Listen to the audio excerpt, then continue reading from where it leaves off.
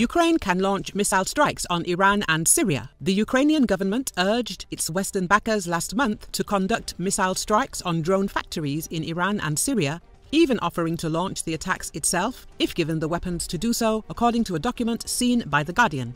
The document in question was handed to G7 governments by Ukrainian officials in August, the British newspaper reported. In it, the Ukrainians claimed that kamikaze drones used by Russian forces are built by Iranian manufacturers in Iran and Syria and contain Western components. Kiev alleges that Russia uses Iranian-made Shahed 131 and Shahed 136 drones and that these contain 51 and 57 Western-made parts, respectively.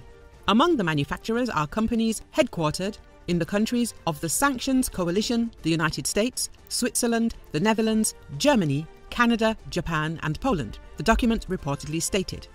Moscow denies using Iranian drones, insisting that the Shahed-like craft it launches at Ukrainian military and infrastructure targets are designed and made in Russia. According to The Guardian, the report recommended missile strikes on the production plants of these UAVs in Iran and Syria, as well as on a potential production site in the Russian Federation.